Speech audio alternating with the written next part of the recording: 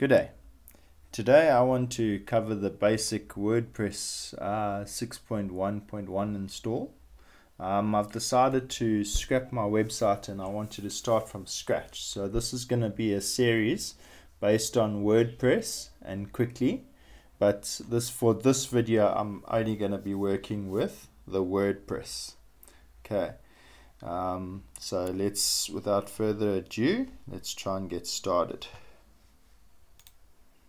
Firstly, we open up our website. I don't know which hosting provider you're with, so I'm not going to show you how to upload the files to the hosting provider. But what I will do is just take you through the basic installation steps. So as you know, my domain is wellswebtech.co.za, and so I've gone and uploaded a brand fresh new install there. And so I need to go and choose. I'm from South Africa, so I'm going to choose English South Africa. I'm going to click on continue.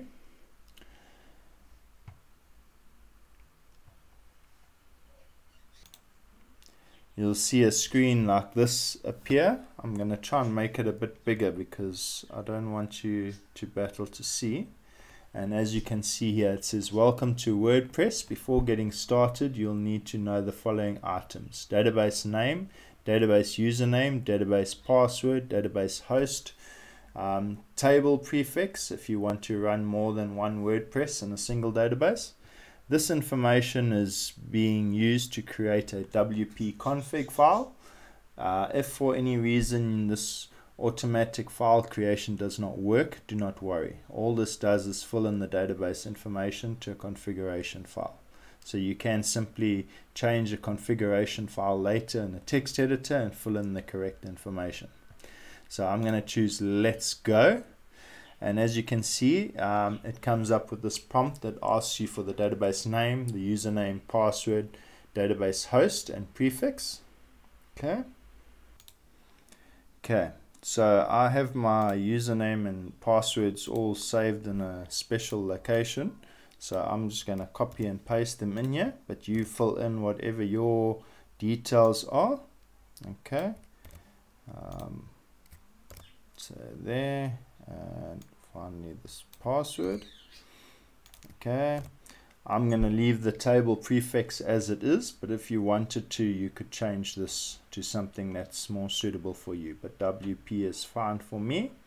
I'm going to go and submit. I've got a password. You can see here it says, all right, sunshine, you've made it through this part of the installation. WordPress can now communicate with your database. If you are ready, time to go. So I'm going to choose run install. Here it comes up with another screen, and if we go out, you can see this is what it looks like.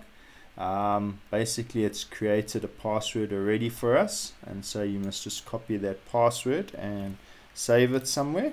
Okay, and I normally just call this pass. Okay, and then site title. So the name of my company is Wells WebTech, so I'm going to use that as my site title. The username, you can use what you like. I'm going to use Wells WebTech, okay, because that's the name of my company. And then it wants an email address, and so I'll put that in here at wellswebtech.co.za. I don't want to discourage search engines from checking my site out. Definitely want search engines. And then we just choose install WordPress. So now it will install it, and we can go and log into our page. But before I do go and log in, I just want to show you what the front page will look like. So this is basically it. You can see it's just got my Wells WebTech over there. There's no formatting, no nothing on it. And to get to the admin dashboard, we just go WP admin like that. And over here, I'm going to choose Wells WebTech. And then I'm going to put that password in that I copied. And let's go here, login. It doesn't seem to like it. Let me try. Okay, I just went and reset my password quickly. So let's just go and log in.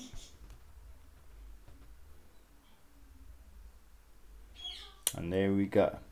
As you can see, if we come here to updates, I think this is the Akimit anti-spam. They've come out with the version 5.02. So you can just click on here and go to update.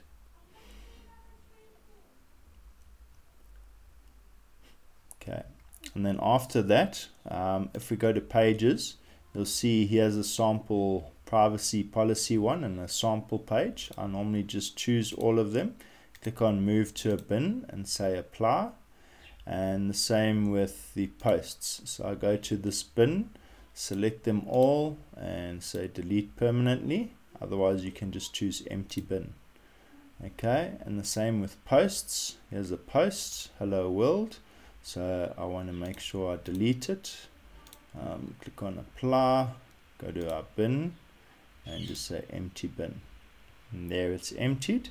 The next things you want to do is go to settings, and if I have a look here, you see the tagline, just another WordPress site. You want to change that to something that's more appealing, like Wells Web Tech Best RT Services, Best RT Services and KwaZulu-Natal. Okay, the URL is already at HTTPS. Some sites don't have this. They would have just put it on the HTTP, and so you would need to have changed that. We're happy to leave the rest of it alone. Okay, when we go to writing, everything is fine. Reading, everything is fine there. Discussions okay. The next thing is this permalinks. So what you want to do is you want to come here to post names and choose this post name and just go save changes. Okay, and once you've added a page, you'll see one of these options. It gives you an option for a post and a post and something else, but let's generate one. Yeah, this is basically the installation. This is what I wanted to show you. I think this is okay for now. If you try and go to the web page, you should see there's nothing much there. We still just got a blank page. So thank you for watching. I'll continue with the series after this video. Thank you and goodbye.